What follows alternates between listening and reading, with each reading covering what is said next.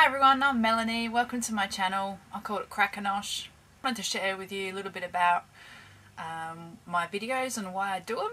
So basically I love watching stuff, and if I see something that I really admire, that I think is cool, I want to see if I can do it as well. So that's one of the main reasons why I try new things. Also, I'm a stay-at-home mum. Being out in the shed is a way I can procrastinate against the things that I should be doing. I'm sure you'll do a bit of that. It's much more interesting than scrubbing toilets and doing the washing, which are necessary evils of course, but it's one of the reasons I also get out the house and try my hand at new stuff, because it's fun versus what I have to do. And I also don't get a lot of time to spend with people, so because I'm a stay-at-home mum, there's no real community as such that I can tie into. I'm on my own at home quite a lot. Not that that's a bad thing, but as a human being you need to integrate yourself with other people just to stay happy and get feedback on what you do and live a really rewarding life. The first thing I'd like to say is safety is a really big priority. Probably should have been my first one, not because anything happened bad, but at one stage I was cutting with a miter saw, or chop saw as you call it. For those of you who are not sure what that is, it's just a saw you pull down and it makes a straight cut.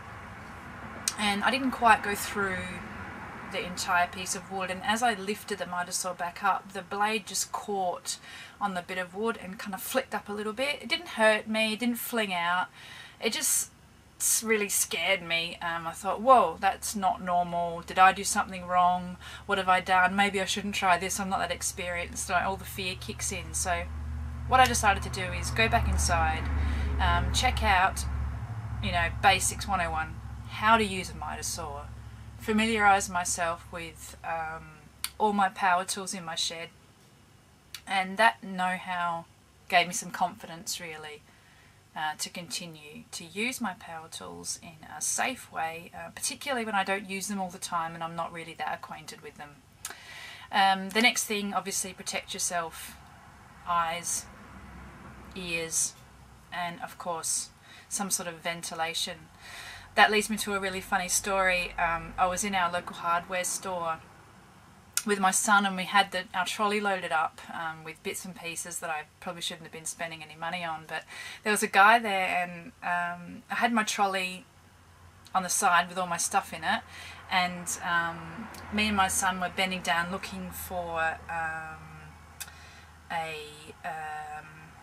particular drill bit down low, and this guy must have thought my trolley was like a bargain bin, because he started looking through it, and I sort of looked at my son and went, and decided we'll just let him go and have a look through it.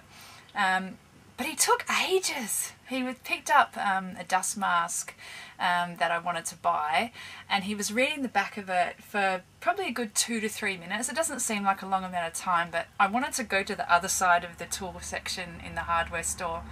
So I decided to say to the guy, they're good, aren't they? About to break the ice with what he was reading about my dust mask. And he's kind of looked at me like, what do you want? But then he said, yeah, actually I'm really interested in, doesn't really say what type of airborne particles this mask protects you from. And anyway, we got to talking, and he said a really good line to me that helped persuade me to buy the dust mask. It was a fairly considerable price. It was about 55 Australian dollars, which is a fairly considerable amount. And I told him I just got kind of like a $10 dust mask that I bought, and he sort of looked at me, and his wisdom was probably sort of, I don't know, maybe 60s, mid-60s, and he looked at me and said, you know what they say, $10 mask for a $10 head. And that just hit the nail on the head really. So I ended up picking myself up one of these dust masks. It's got proper removable ventilation caps that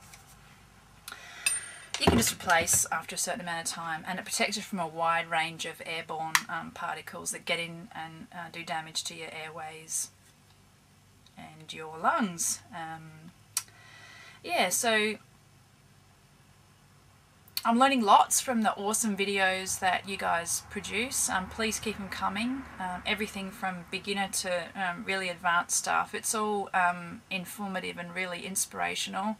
The only advice I'd have for new starters such as myself would be check out the safety videos.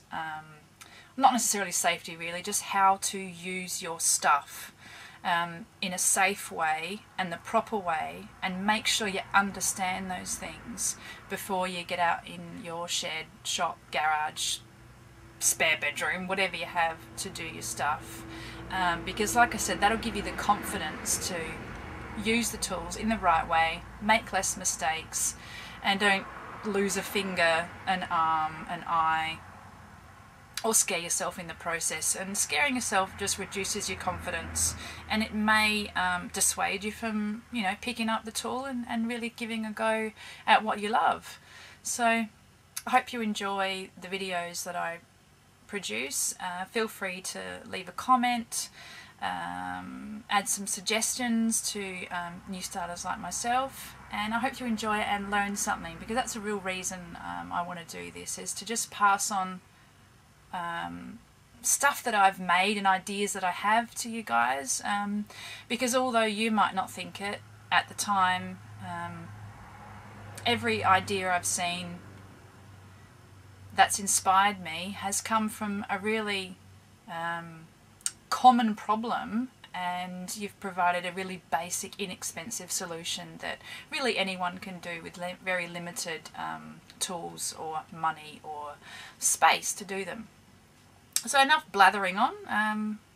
If you like what you see, please subscribe, and yeah, hope to see you back again soon. Catch you later.